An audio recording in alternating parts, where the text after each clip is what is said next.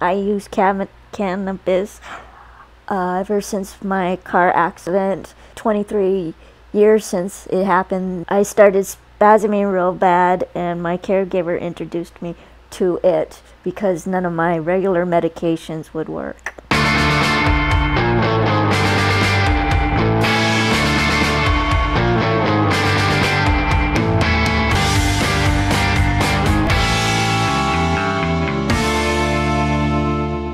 As a physical therapist, I've seen a lot of people that have benefited from the use of medicinal cannabis.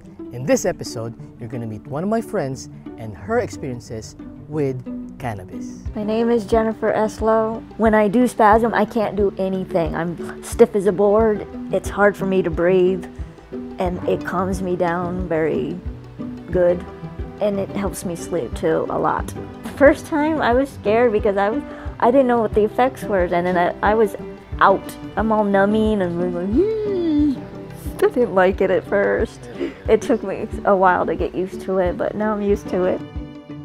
When I started smoking it, I got off of 2 medications because it's working. What were you taking before? First was baclofen.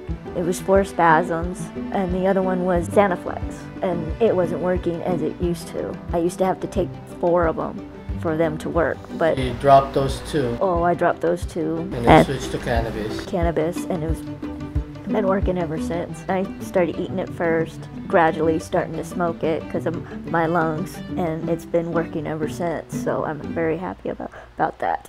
And the doctors don't mind that I do it because I also have kidney disease. They're actually happy that I'm actually off the other pills.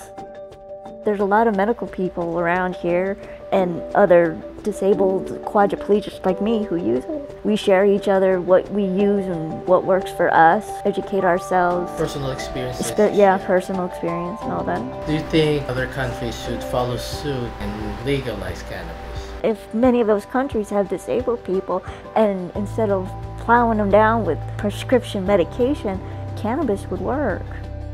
Thank you very much for Thank you. Stories, and I'm glad that cannabis has helped you out a lot. It has. And Thank you.